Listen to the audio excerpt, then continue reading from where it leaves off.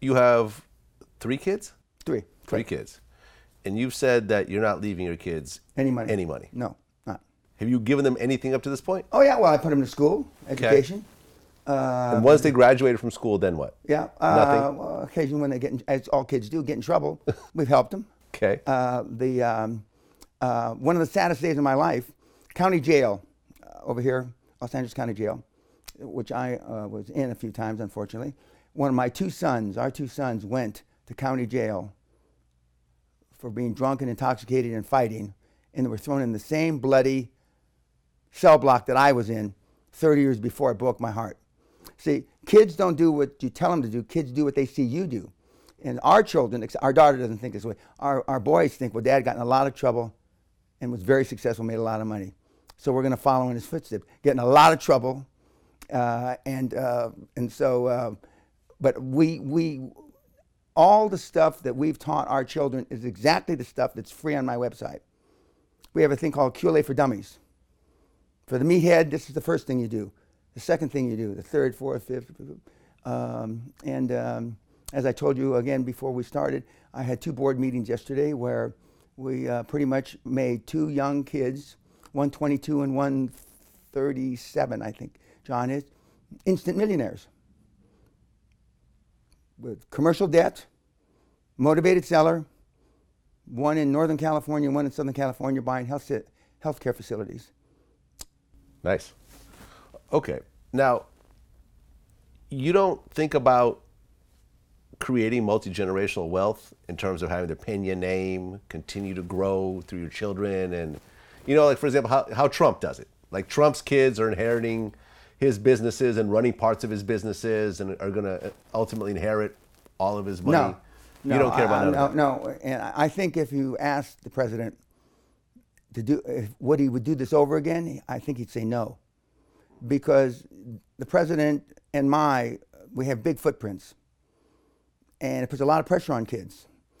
And although the president's kids seem to be holding up, my kids seem to be holding up. It's early days. Andrew Carnegie and Napoleon Hill in Think and Grow Rich said the best thing that you can leave your children is in the state of poverty for them to make it themselves. Yeah, I mean, I grew up poor. I'm first generation immigrant. You grew up poor. A lot of people, when you look at Bill Gates did not grow up poor, but he became way richer. Compared to how rich he is now, you could say he grew up poor. Oh, yeah. Same thing with Warren Buffett and so forth. What they've accomplished would dwarfs whatever they had. You said something interesting. You said, show me your friends and I'll show you your future. Correct. Explain that. Okay, first of all, self-esteem is built the first 7 or 8 years of life. Who are you around the first 7 or 8 years of life? A mom, maybe a dad, maybe one grandparent, maybe an older sibling, right? What do they know about programming kids to be high performance? Nothing. Mm-hmm. They teach you to love. They may teach you some religion. But if love and religion got the job done, we wouldn't have all the problems we've got.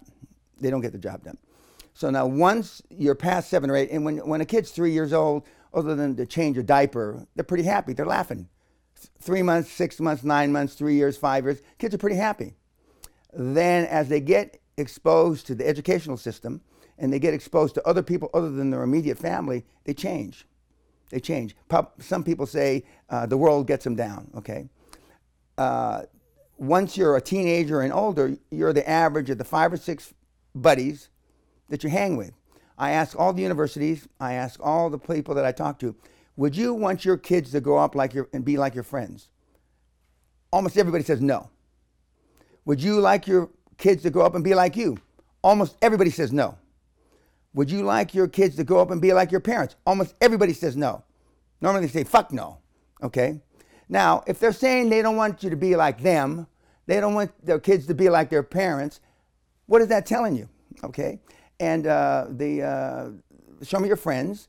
I tell kids the easiest way to get clean, not clean from drugs, change your phone number, move to another part of the United States or the world, and start over. Yeah. Clean. Yeah, I did that at 29. At 29 years old, I moved from the Bay Area to New York, started completely fresh. Yeah. Best When I move- came back from the military, I was starting completely fresh. Yeah, best move I ever made. Yeah. My mom said I was running away from responsibility and wasting my life. No one really understood why I did what I did. Yeah, I couldn't agree more. Yeah. Yeah.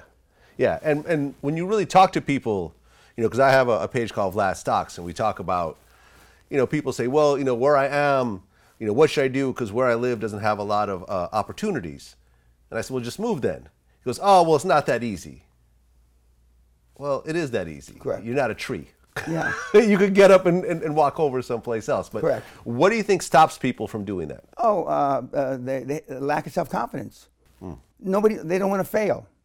They don't want to fail. And most people care about what other people think, other people say.